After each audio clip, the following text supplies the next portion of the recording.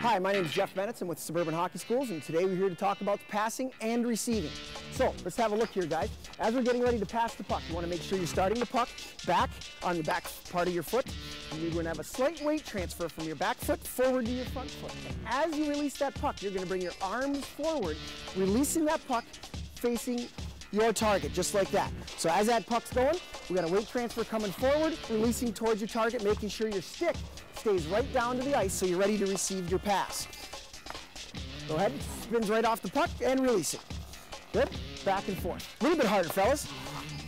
So as you're passing back and forth, slight weight transfer. Notice their arms are coming through. They have a quick little wrist movement with their arms, and that puck is staying nice and flat to the ice as they're going. Now, the other aspect is receiving the pass. After you make the pass, you got to make sure you always keep your stick right down to the ice so you can receive your next pass. As that puck comes to you, you want to make sure, go ahead, pass me the puck, you need to keep your stick down, and you actually need to catch it. You notice, as that puck came to me, I caught it, and I'm in a good position right now to stick handle, to pass, to shoot, making sure that you're in that proper area. Good, a little bit harder, guys, back and forth.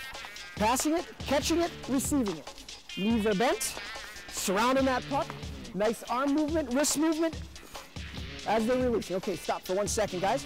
Common problem you see some times when you see players having their hands attached to their hip area here. You want to make sure your arms are out and you have fluid motion back and forth in this area. Let's take a look at the hands now, guys. Go ahead, passing, back and forth. Arms are out away from their body. Go ahead.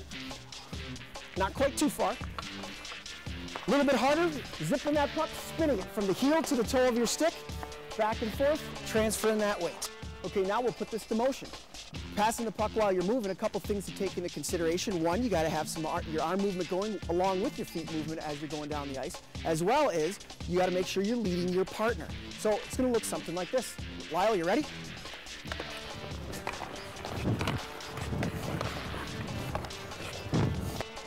Notice as they're moving, they're leading their partner down the ice, as well as keeping their stick on the ice